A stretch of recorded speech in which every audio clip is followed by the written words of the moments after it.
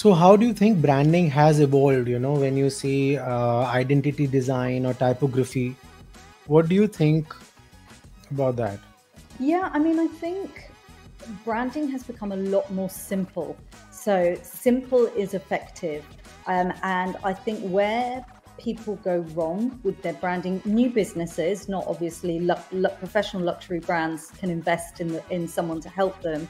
But I think people overcomplicate things, and actually even things like typography, less is more. And actually, if we think about luxury, the word luxury has changed. So luxury used to be something that was expensive, um, like a gold or a diamond, but actually luxury is the luxury of time, the luxury of experience. Yes, right. And I think that is really, people who really understand luxury, that's what luxury is.